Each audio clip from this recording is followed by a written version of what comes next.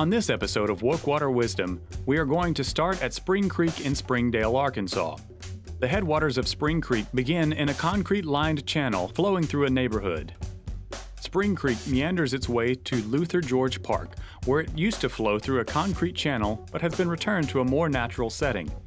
As can be seen by the blue tree protectors, riparian vegetation has been planted for erosion control. On its journey, it flows under several streets through Springdale and Rogers, where it has opportunities to pick up improperly discarded trash. Spring Creek eventually ends in the Osage Creek, which flows into the Illinois River. The Illinois River crosses over into Oklahoma and is listed as an impaired waterway due to high phosphorus loads, some of which is coming from fertilizers washing off the land into streams. Be sure to increase your woke water wisdom by following our video series on Facebook to learn how to take better care of our waterways.